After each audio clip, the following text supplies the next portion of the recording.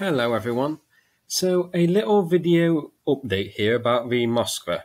So today it's been announced that Russia is sending the submarine salvage ship Kommuna to the wreck of the Moskva.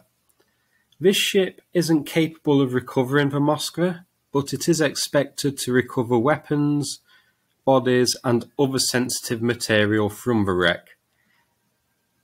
By itself that's not very interesting, but the Kommuna is over 100 years old, having been launched in 1913, and I think that's jolly neat.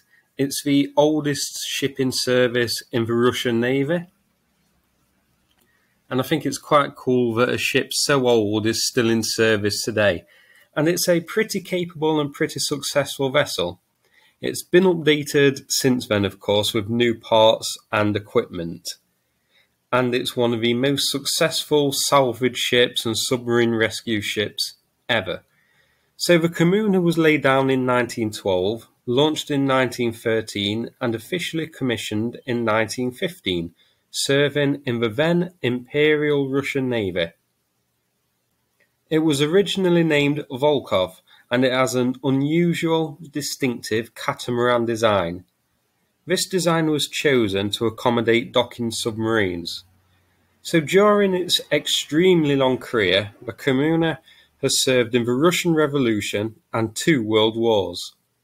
As mentioned, it is the most successful salvage ship in the world, having found 7 lost submarines and a number of other vessels and even aircraft. 3 of those submarines it was able to recover. So the first submarine it recovered was the Holland-class submarine AG-15. This ship sank in an accident.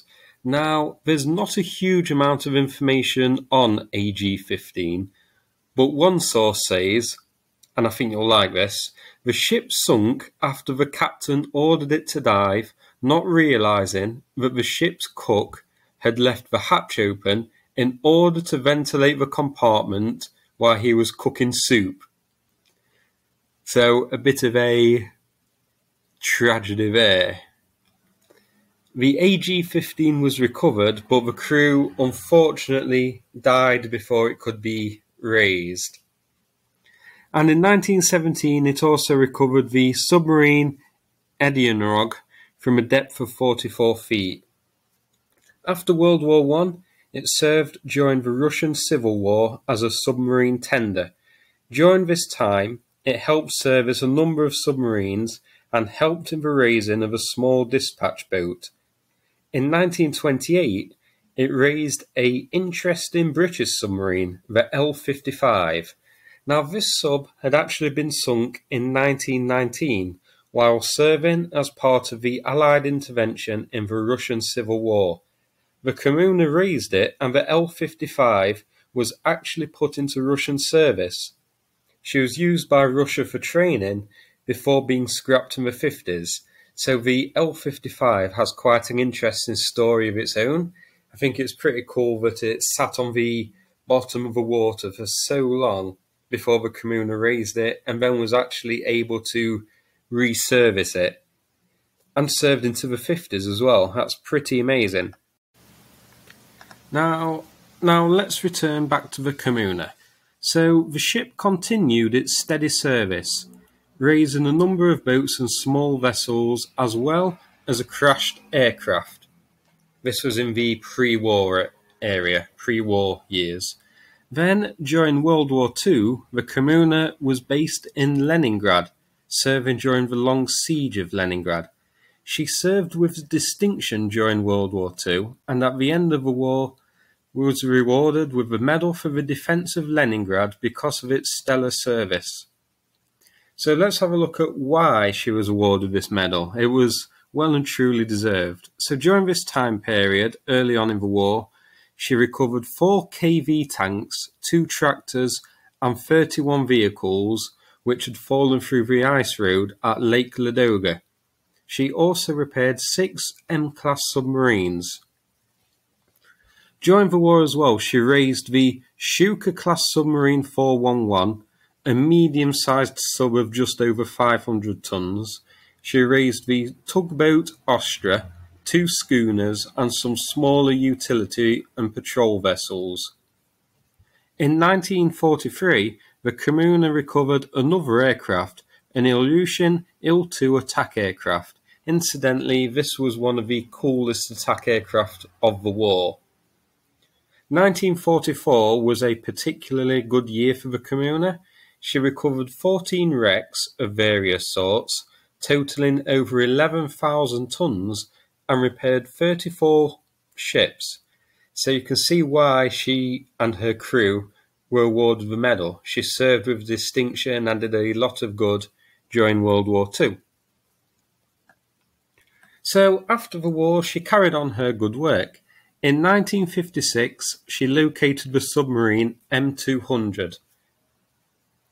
Now, the M200 was sunk in an accident after it collided with the Russian destroyer Statny. Attempts were made to rescue the crew, which were thwarted because of the bad weather. Divers went down and discovered that the crew had tried to escape on their own, but the first man to open the hatch had died there, blocking it for the rest, so the M200 was never actually recovered. In 1957, though, she raised the submarine M256. Now, this sub sank during a gale. One of its diesel engines exploded and the crew evacuated to the deck.